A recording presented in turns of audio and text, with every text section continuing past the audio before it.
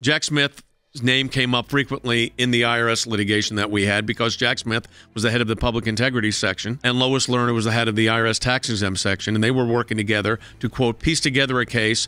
This way it would scare these nonprofits if they could bring one criminal case against them. We were representing dozens of nonprofits. So this was absurd. Fast forward 13 years, the same guy is the one that Merrick Garland picks to go after Donald Trump. One of the people prosecuted by this individual, Jack Smith, the special counsel, Bob McDonald. He was convicted at trial. And you know what happened in the Supreme Court of the United States? He won 9-0 because the Supreme Court said the interpretation that the prosecutors were using for the application of the law there would have stifled core political speech. And that's what's happening right now. It's the same thing. So whether you like Trump or don't like Trump, it's irrelevant. You want freedom of speech.